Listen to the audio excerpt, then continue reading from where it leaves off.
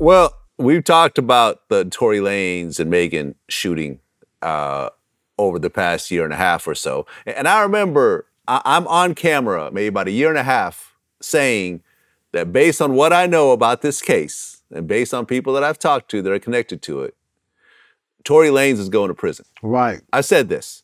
And everyone on the internet said, I don't know what I'm talking about. And everyone's saying that Tory's going to go free and Megan's lying and Megan shot herself and a bunch of other bullshit. But that trial happened and it worked out exactly the way I predicted. Yeah, a lot of folks always say things about you that's not true. You know, they say a lot of shit. So if they start paying attention a little more, then they'll be right some damn time, you know what I'm saying? But everybody want to ride their horse, you know? Everybody want to fake like they're your friend, so they gonna tell you the opposite shit than your real friend might tell you. You get what I'm saying?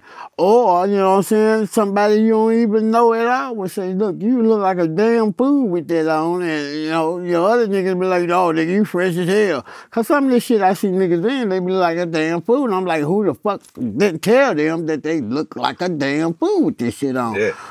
It's just crazy. And Tory Lanez, I was like, damn, they gave him life? Did they give him life? Well, no, he hasn't been sentenced yet. The sentencing is going to be up to about 23 years.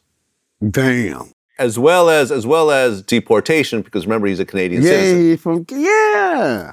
Right. Damn. Right. And, you know, he went and got, you know, the old death row lawyer, David Kenner, to try to, you know, appeal the decision and do a retrial. He also got Jose Baez as part of his legal team. He's the one that got Casey Anthony off for killing her 2-year-old daughter, allegedly. You know, motherfucking, that second lawyer, Jose Baez, charges $200,000 a month, non-refundable as a retainer. Oh, hell no.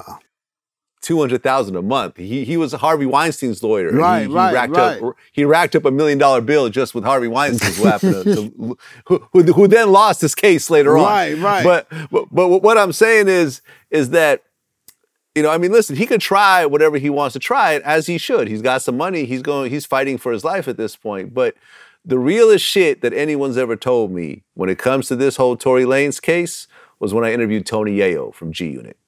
He said flat out, he said, look, where I come from, right? He's from Southside Queens, right? Right.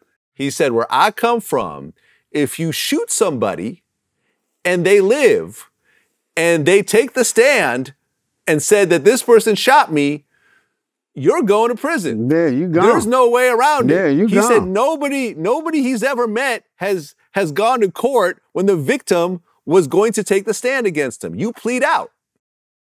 Where I'm from, if somebody say you shot them, you usually found guilty. So like where we from, like where I'm from, like I would have copped out. Cause somebody's saying that I shot them and they willing to take the stand. Right. I'm just like, yo, I'm not gonna take it to trial cause I'm gonna do more time. I'm wasting the state money. So me, I'm gonna cop out. No, plead out. When the victim says he shot me and they point the finger right there in that courtroom in front of the jury. No, he right. Tony Yayo, he right like a motherfucker. So by her being able to go there and her slash best friend, the girl, that's a witness too, even though she done took money and did all kinds of shit. But that shit was crazy. Tory Lanez went through that. He was fucking both of them, they say. So, you know, maybe they got that kind of pussy. They got some killer pussy. You know, they go to jail for something around this motherfucker. I don't know. That shit was crazy. I just couldn't see myself shoot Megan in her foot. Cause I fuck with Megan. You know, I kind of took up for her. Shit, I think on your thing, when Tory talked that shit, shot her in the foot and whatever he did to her. I took up for her because when I met her, she didn't, you know, she was happy as hell to see me, you know what I'm saying? And say hey, and we, you know, took pictures and all that old shit, but I never put the pictures up, I don't think. And she was just cool, and I said something about him, and he ended up coming and rapping like a motherfucker on this shit. I'm like, damn. Yeah, I just think Tory Lanez and Meg, that shit went too far.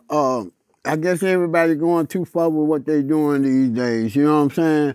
They're going too far with drugs. They're going too far with their feelings.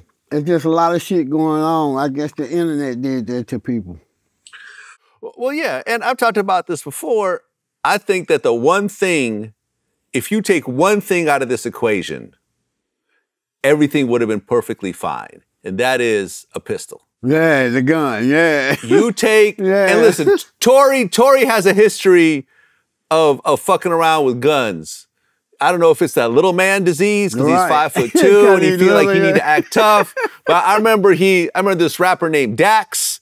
You know, I'd interviewed at one point that they got into it and he said that Tory pulled out a gun on him over just like some internet shit talking. There was this other dude from Love and Hip Hop that he allegedly threatened, you know what I'm saying, and stuff like that. Yeah, you know that little person shit. I was remember this little female before and I used to have to argue with this little bitch all the time because she felt like because she was small or, you know what I'm saying, a little short motherfucker, a nigga used to be trying to get over on her or some shit. So I just had to leave her ass alone because I'm like, look, man, I'm not finna argue with you because of your size every fucking time I'm saying something. You know what I'm saying? You think a nigga trying to bully you when no, that ain't the case at all. It's like, bitch, listen, pay attention. Well, yeah, I mean, in general, I mean, especially if you're Tory Lanez, you could hire security to carry a pistol. Right. There's no reason why Tory fucking Lanez, who is a, you know, accomplished singer, rapper, whatever you want to call it, needs to have a pistol on. Because think about it. Take the gun out of this altercation, right? Okay, you fucking both of them, they get into an argument, they fist fight, they pull hair, whatever, you get in the middle of it. You take the pistol out the equation, and no one would have even heard about it. Yeah. It would have been it. Yeah. Maybe a few scratches, some bruises, you know, covered up with some makeup. Life goes on. Nothing would have happened. No one gets arrested. No one goes to prison. No one goes to trial. No one's losing millions of dollars. You know, no one's got permanent damage in their feet and nerve damage and all the fuck shit. You take that gun out and everything would have been, no one would have even known nothing. It would have just been a regular couple something argument that no one would have ever heard about. But you bring a pistol in the situation and you now escalate it to a point where you can't take it back. Yeah, it's crucial. It's crucial. Then that's why his ass locked up. He, like you said, a little bit of ass syndrome and just couldn't take it. You know, he just couldn't take it. I don't understand right now at all. I've been trying to figure this shit out.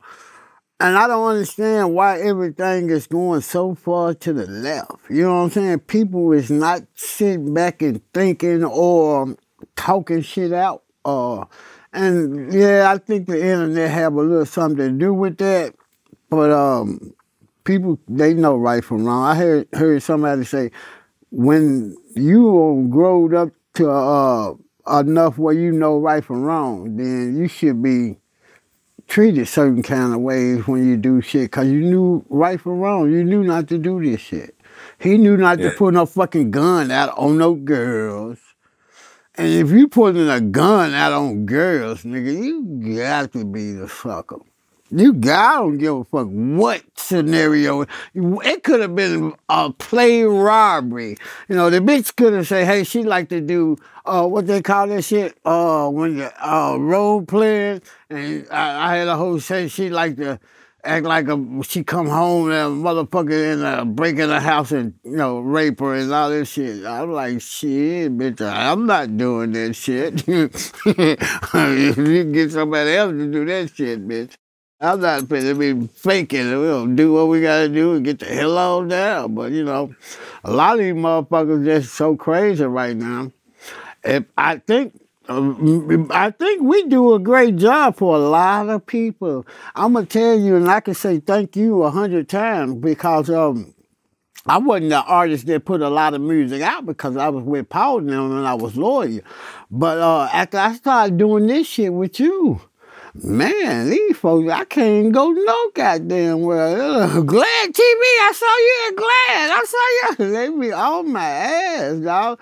So, I can say to you, appreciate that because, that this really does a lot. And the people love this. They say, man, I just got to watching you Glad, man. You funny as a motherfucker. I said, yeah, but I'm just gonna tell you the truth. But yeah, this some good shit for people.